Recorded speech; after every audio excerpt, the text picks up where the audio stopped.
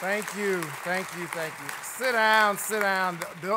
You should be applauding those guys. And Good Morning America. Every time I see that, I start crying. They did a fantastic job of that piece. We're really not that good. It's funny because that piece is all about inspiration and being inspired, and I am grateful to all of you for inviting me down here and welcoming me to this Summer Institute for the North Carolina New Schools Project.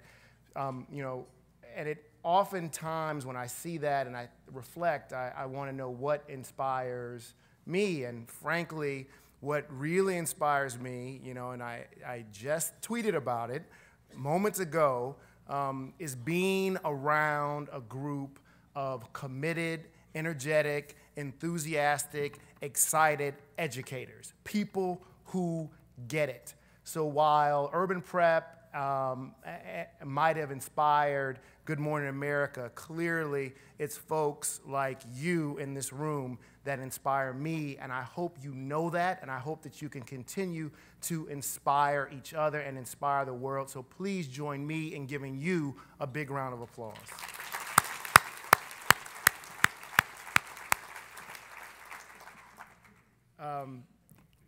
I've also been inspired by a good friend of mine who left me, abandoned me in Chicago and moved down here for some strange reason. I think it had something to do with the weather. His name is Don Leschnock, who, when we founded Urban Prep, was with me, talking to me, going back and forth around issues, and has constantly, every time we do anything, he sends me an email or a text message telling me what we did wrong and how we need to fix it, because he has all the answers. I'm very grateful to him for being here today. And I also need to give one other shout out, and that's to Sophie Frankowski. Where is Sophie? Sophie, there she is. So I have a quick story to tell you, and I have this bad habit of saying I have a quick story and then it takes forever. But talk about inspiration. So I just met Sophie today for the first time. But when she called me and we were having a planning meeting around this conference and this talk today, she said to me, you know my brother, Rich Frankowski. And I said, yes, of course I know Rich. And then I just went on this long tirade about how phenomenal Rich person he is. And it reminded me of one of the reasons I got into this work was because of Sophie's brother. And who knew that a white guy from Alabama could inspire me to go and try to start some schools in Chicago? I was a counselor in college for a summer program for high school students. And Rich, Sophie's younger brother, came to the program, and he was my most favorite student in the whole program. And I like to think that I had a positive impact on him.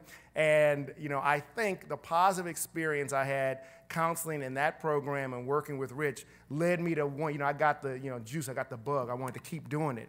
And that led me to go off and become an educator. And then after that, teaching in DC, I came back home to Chicago and started Urban Prep. So you never really know how people are going to inspire you or impact you in your lives, and I hope we can always be open to that. Now that I've done all that, I have some prepared remarks that I will give you, but I'm gonna tell you one more story, right?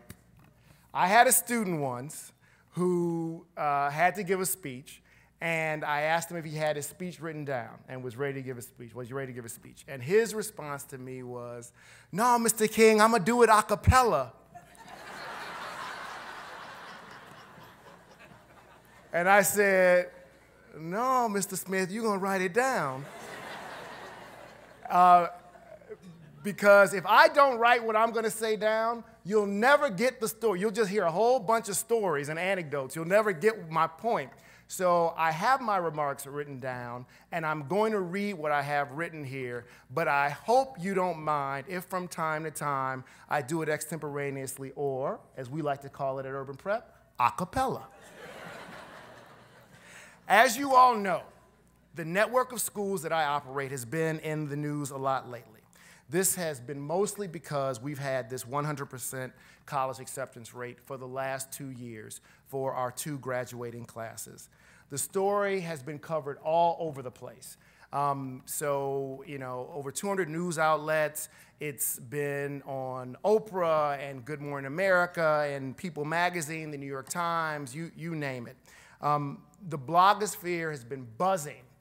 People have been going nuts over this story. 100% of the students at this school getting into college. So much so that I've even received emails from folks saying, hey, Tim, have you heard about this school in Chicago that got all of its kids into college? That's when you know something has gone viral. It makes me ask the question, who knew a black boy getting into college was such a big deal? I ask that question with more than a little irony. So on the one hand, I know that it is a big deal. Black boys have the highest high school dropout rate. The Schott Foundation's most recent report found that nationally we've got about a 50% high school dropout rate for black boys. In Chicago, it's closer to 60%. According to research done by the Council of Great City Schools, black boys without disabilities are scoring lower on math assessments than white males with disabilities are. Black males have the highest rate of contact with the criminal justice system among their peers. The leading cause of death among young black men is homicide. The 3rd leading cause of death is suicide. So this population is killing itself and each other at alarming rates. Most startling for us, in Chicago, and this isn't that different nationally when you're looking at urban centers, only 1 in 40 African-American boys will make it through college in Chicago. And here I go, a cappella in it a little bit. But this data point was most recently driven home when I asked the question, how many African-American males start out as 9th graders in the Chicago public schools? And the response I received was 10,000. And then I asked the next question. I said, so you're telling me that 10,000 black boys start in the 9th grade in Chicago public schools. What number will end up with a 4-year college degree, a bachelor's degree? 250.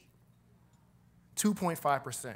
250 out of 10,000 African-American boys who start out in Chicago public schools as 9th graders will end up getting a 4-year degree. So yes, if you look at that, a black boy getting into college is a big deal.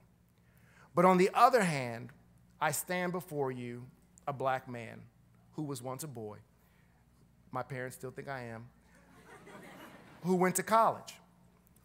I know plenty of other black men, in this room in fact, who went to college. In the world in which I grew up, going to college was not the exception.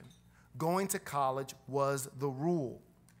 Our conversations at our dinner table weren't about, are you going to college? They weren't even about, what college are you going to? The conversations at my dinner table were, are you going to get an MBA, a PhD, a JD, or be a doctor? Those were the conversations I had in my household. So for me, a black boy getting into college isn't a big deal at all. In my world, black boys go to college. So if I'm being honest, I think the reason I started Urban Prep, or one of the reasons I started Urban Prep, had a lot to do with wanting to make these 2 worlds collide. The world in which I grew up, where it's a given that a black boy is going to go to college, and the world in which we live, the world that I saw, in which 2.5%, 250 out of 10,000 were making it to college. What happened in my world that allowed me to know that I was going to go to college? And more important, how does that translate into the work that we need to do in all of our schools? the work that I know you all are doing in your schools, the work that we're doing at Urban Prep. How does that really translate, and how do we make sure that every single school is doing it?